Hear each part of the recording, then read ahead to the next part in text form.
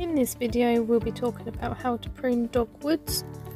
Dogwoods are great for autumn and winter colour as they provide colourful stems, and that's what they're primarily grown for. In autumn they also have lovely colour leaves, and sometimes they even have berries on them, but the leaves drop to the floor and reveal the bright stems. The stems come in a range of colours and can be a mixture of two on one plant from the base to the tips, or they can be colours on their own, so yellow, orange, red or even green, and it's the young stems that produce the colour. Once the plant has been in the ground for about a year and it's a decent size, you can cut it back quite hard. You don't need to be too worried about hurting it because they are quite robust plants. You'll need some sharp secateurs and cut to about 5 centimeters above the ground.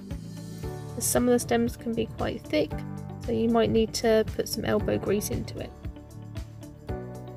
It can look a bit drastic, but by pruning the dogwoods this will give you bright stems in the winter. If you don't want to enhance the colour of the stems and you just want the foliage, you don't have to worry too much about pruning. The stems are really good in cut flower arrangements, but are also really easy to propagate to make new plants. Even I can do it. You can let them root in water first or stick them straight into the ground, and that's nice and simple.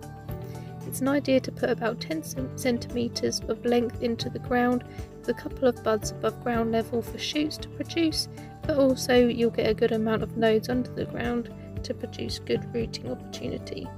Lastly, they make good pliable wood for wreath forms if you'd like to give that a go as well. Don't forget to like the video and share it with your friends and family members. This helps other people see the video as well and get tips from it too. You can also subscribe and press the bell notification button if you'd like more tips like this direct to your YouTube feed. Thanks for watching.